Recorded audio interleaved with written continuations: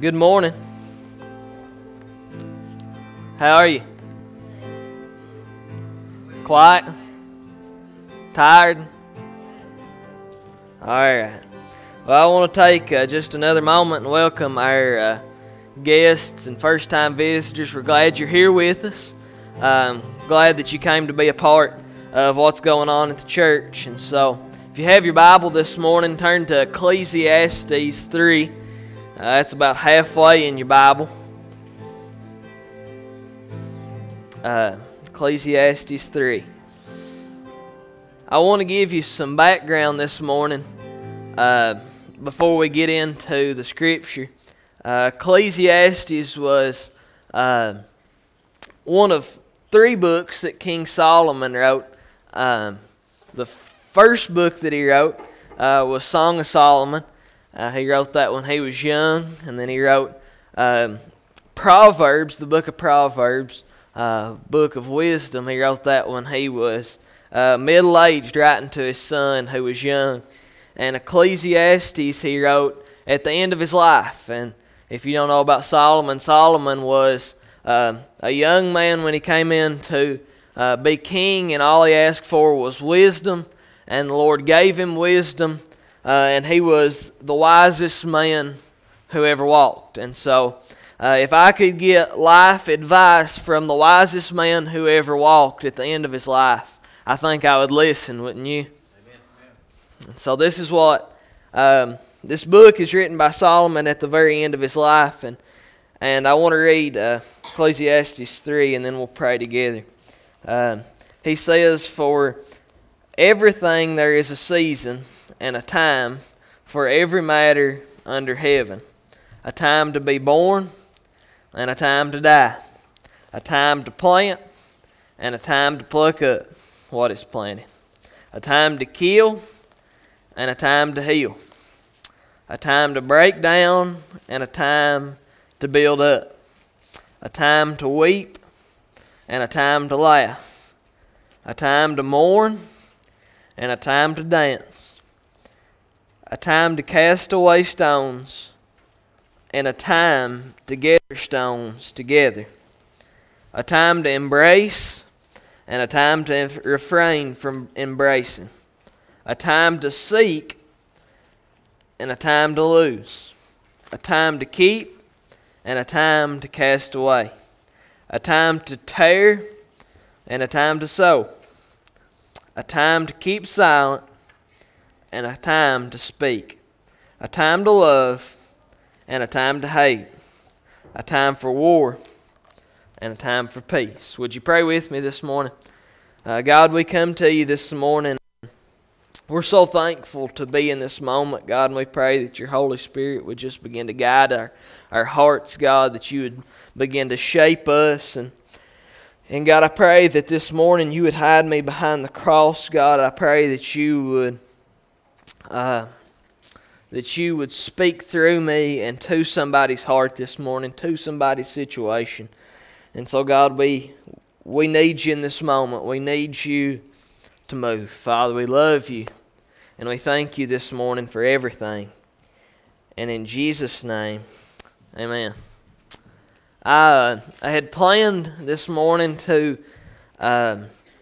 finish out the topic of what does it mean to follow Jesus this morning, but this week as I was praying about what to talk about, the Lord just led me in a different direction. So is it all right with you all if I just go that way instead of what I had planned? And I want to start off, I don't know if you guys had realized this or not, but living in Kentucky, I don't know if there's anywhere else on earth like here. And this is what I mean. The weather here is weird. It's the weirdest place on earth as far as weather is concerned, in my opinion. And what I mean is, like, in normal places, in normal circumstances, they have what's called seasons, right? And so, what that looks like normally from June to August, there's this time where it gets really warm, and it's warmer in that time than it is the rest of the year. And it's called summer. That's what they call summer. And then in the wintertime, they have what's called winter, and from November to like February, it's colder than it normally is. Have you heard about this? Heard about winter, summer? And then in the middle of those, it's like average. And so from March until May and September until October, it's like normal. But we don't have that here. We don't have that here. We have all 4 seasons every week. So on Monday it's really cold, and then on Tuesday it's nice, and then on Wednesday it's really hot, and then on Thursday it's nice, and then on Friday it's really cold again. And it's frustrating, right? Because you can't like put away your winter clothes because you're going to need them. And you can't put away your summer clothes because you're going to need them, right? So normal places, they have seasons, but here we don't enjoy that luxury. We have everything at once. And you know, we get mad at weathermen, but the worst job on the planet would have to be a weatherman for Kentucky, because you don't know what's going to happen. You don't know what next week is going to bring. Most people can say, well, it's going to be cold probably, or it's going to be hot, but in Kentucky you just don't know. You just don't know, because seasons change so fast. And I always heard growing up that if you didn't like the weather in Kentucky, you could just wait around a couple days and you would get something different. And so in Kentucky, the weather changes so fast. The seasons, some of them, sometimes it's cold for a long time, but usually it keeps changing up. And that's how life is sometimes. Life is like Kentucky weather. It changes so fast. The seasons in your life can change fast. They're unpredictable. And when life's seasons are unpredictable, they're just as frustrating as Kentucky weather, right?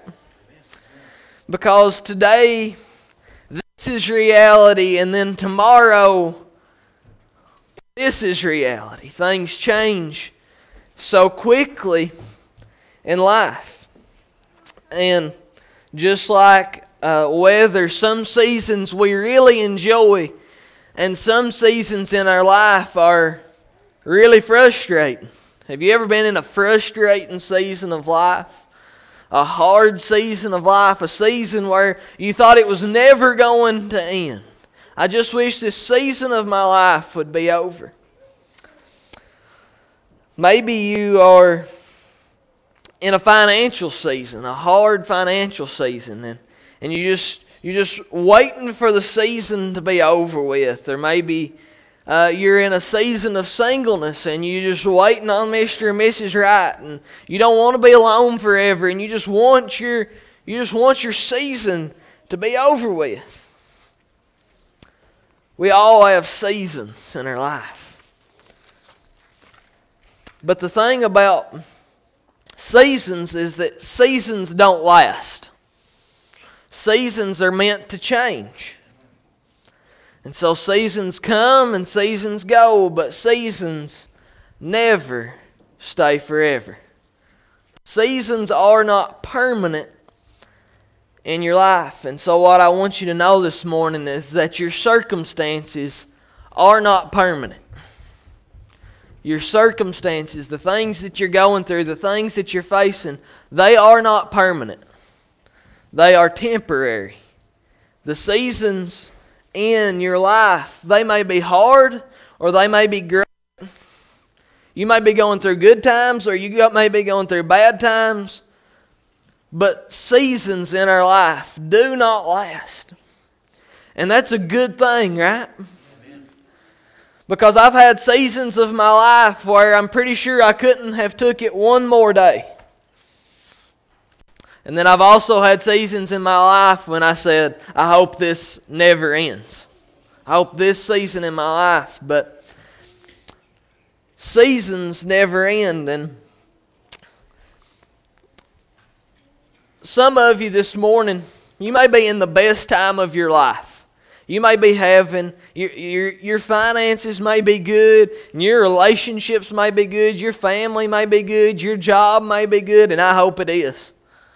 I hope it is. That's what I want for you.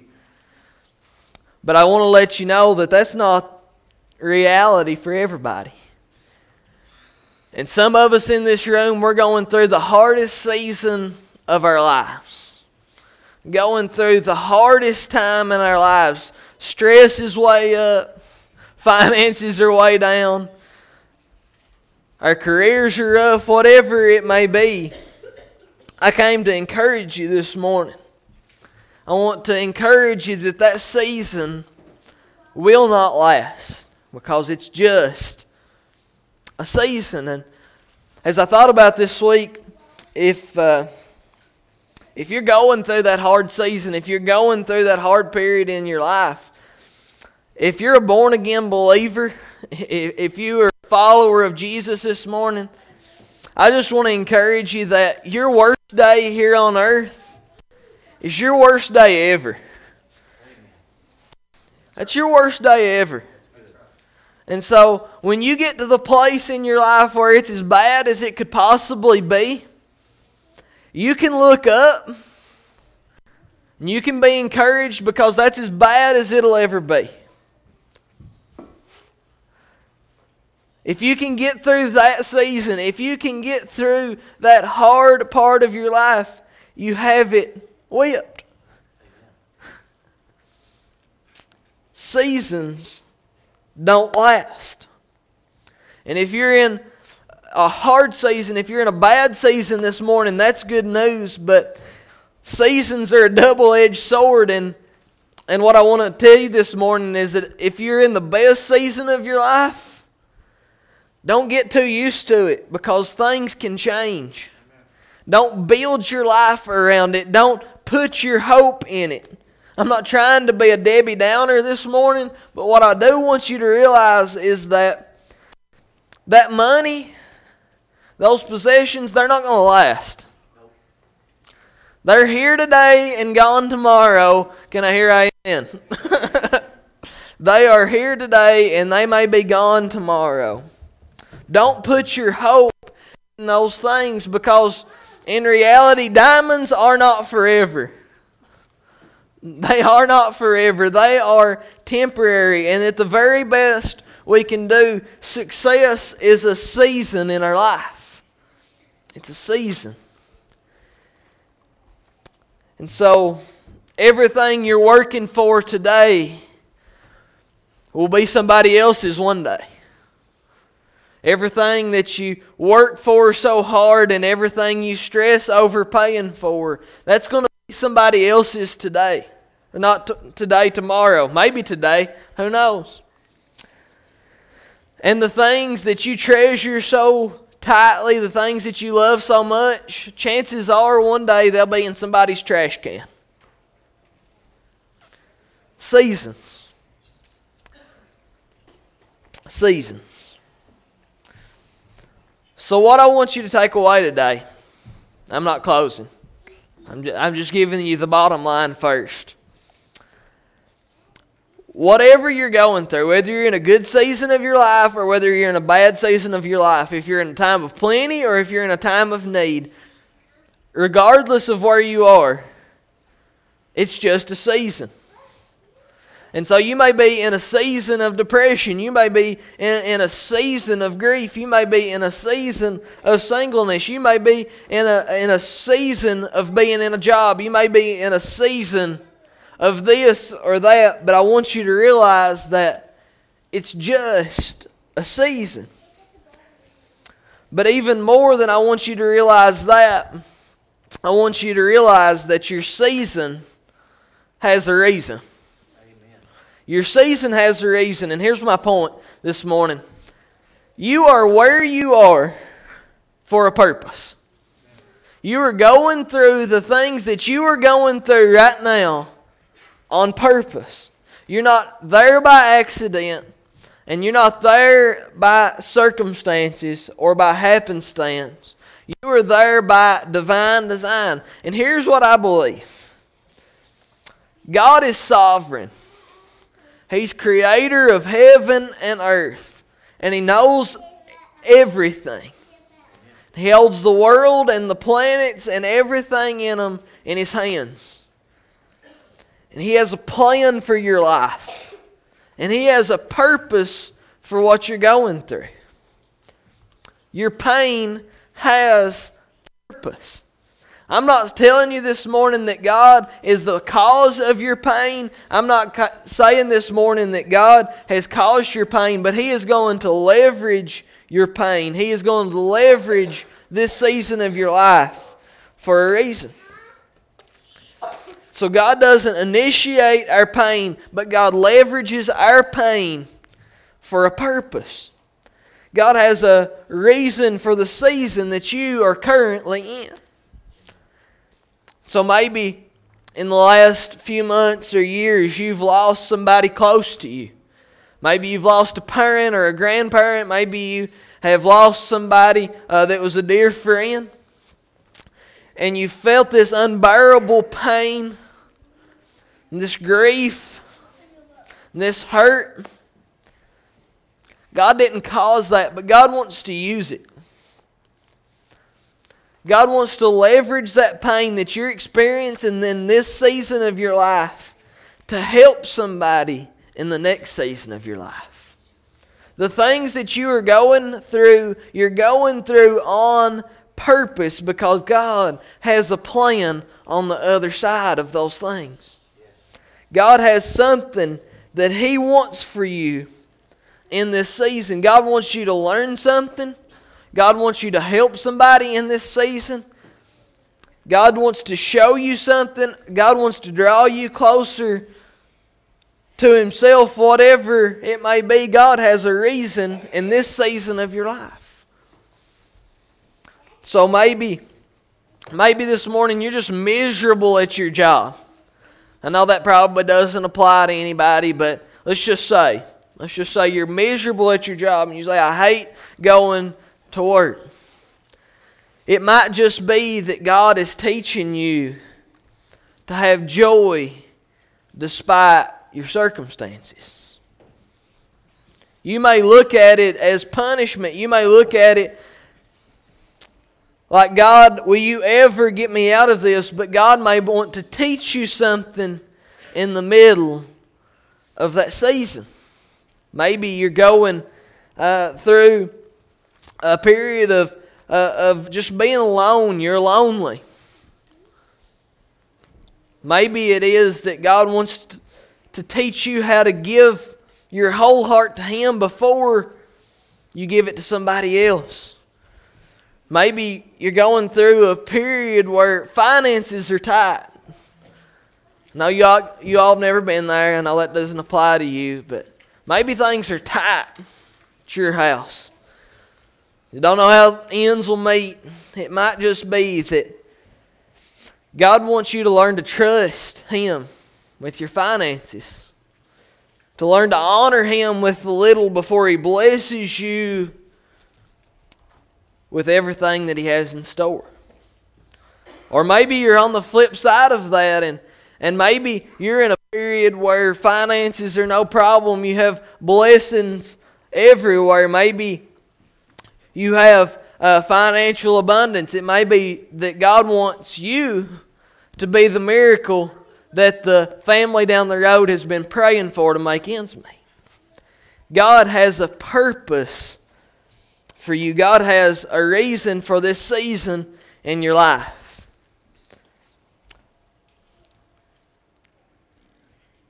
The thing about seasons is that we don't always understand them. We don't know all the time why we are where we are. But what we do have to realize is that God has a reason for us being there. God has a purpose for us being there. You have to stay in this season until God moves you out, whether that's good or bad or ugly. But whatever you're going through, whether it hurts or whether it doesn't, whether you feel like you're never going to get through it or if you hope it never ends, God has a reason for you being there. And that should do two things for us this morning. it should help us realize that if God has brought us to a season in our life, He has us there for a reason. And so, if God brought us to that season, then He can bring us through that season. If God brought you to this place in your life, His grace can carry you through.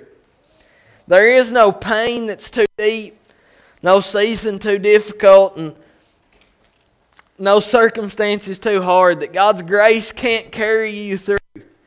God's grace can bring you through whatever season you're in this morning.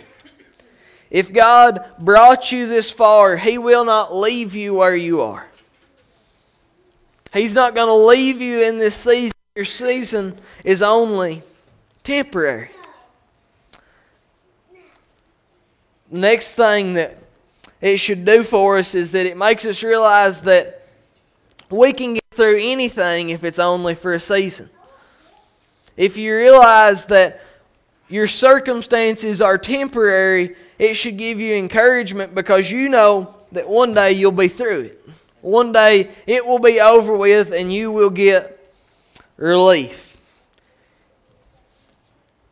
On the worst day, in your deepest and darkest hour, you can take hope. You can look up because the Bible says that weeping may endure for a night, but joy comes in the morning. Weeping is for a season, and joy is for a season. But if you are in the night, you can look up because joy is coming in the morning. Pain is temporary, but God's grace is eternal. God's grace can carry you through your circumstances. If you didn't realize that God had a purpose for you, you might feel like that God was punishing you. You might feel like that God had it out for you. You might feel like that God was trying to hurt you. But what you have to realize is that God is not trying to punish you for your past, but in reality, God wants to use your pain as a platform for your future. God wants to use the pain in your past and the pain in your present as a platform for your future. He wants to use this season of your life. And the question I have for you, are you learning the things that God wants you to learn in this season? Are you aware that God, I'm here for a reason, I'm here for a purpose? God, what do you want me to learn here? Why do you have me in this season? Why do you have me in this place? Why do you have me here, God? Those are the questions that we ought to be asking. Those are the questions that we ought to be figuring out, but you won't always get an answer. You won't always know the purpose for your season until you come through it. If you're not looking for the reason for your season, you might just miss it. If you don't realize and if you're not looking for that reason, it may come right by you and you never realize it. I want to read to you Romans 5:3-5. It says, "Not only so, but we also glory in our sufferings, because we know that suffering produces perseverance, and perseverance character, and character hope. And hope does not put us to shame, because God's love has been poured out into our hearts through the Holy Spirit who has been given to us." And so what Paul was saying is that your pain was not sent to punish you. Your pain was not designed to destroy you, but your pain was designed to produce something in you. It was designed you're going through something so that it will produce in you something you will need in the next season of your life. God wants to build us up. He wants to build character in us, and the way that He does that is through pain. We have to go through pain to produce character. He wants to produce something in you. He wants to produce in you what you'll need for the next season of your life. So here's what I want you to remember. You get a short message today. That's where everybody breaks out into. Never mind. There is a reason for your season. God has you where you are for a reason. But you're not going to be there forever. You're not going to be there forever. So if you're going through a hard season, it's temporary. It's short-lived. And you can get through it. You can get through it because God will help you through it. It's not punishment. He wants to produce something in you. Because He loves you. He loves you. And He wants the best for you. He wants to make the best version of you. And sometimes that means us going through pain. So this morning I want to tell you that God loves you so much. And as I thought about this morning, there's not even words in the human vocabulary that can describe God's love for you. Not even possible. And I thought if I could gather up the words to describe God's love for you, you probably wouldn't even believe it. It's so big, it's so crazy, it's so magnificent that you probably wouldn't even believe it. God's love, it transcends all your bad decisions. God's love, it goes beyond all the things that you've messed up. And in this moment, God loves you. You may have never realized that before. You may be going through life and you may be trying to make God love you, but in this moment I want you to realize that God loves you more than you'll ever know. His love, it has no end. It never ends. And what God wants from you is not for you to follow rules, jump through hoops. God wants to be in a relationship with you. Amen. He wants to get on a first name basis with you. He wants you, and He loves you today. And so this morning,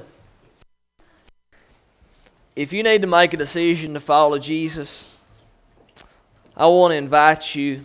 If you need to talk about anything, if you're going through a hard season in your life and you just need to pray about it, I want to invite you to come to this altar. I'd love to pray with you or pray for you.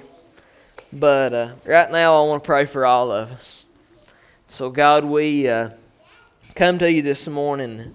Lord, we're so thankful for who you are and what you've done for us. God, we thank you that in our weakness, God, you're made strong. That in our failures, you just look even better. God, we love you. And God, I pray for the people in this house this morning. God, some of us are going through some of the hardest seasons of our life, God. There's people in this house and they're going through unbearable circumstances. And so God, I pray that you would send your Holy Spirit to minister to those people right now. God, would you give them the grace they need for their situation? God, would you show them your love? God, would you make your love a reality in their life? Lord, we pray this morning that if there be anybody here, God, that doesn't know you, that doesn't know your love, that doesn't know your grace, that hasn't given their life to you, God, that they would do that today. Lord, we love you. Lord, we worship you in this house today. And it's through Jesus we pray. Amen.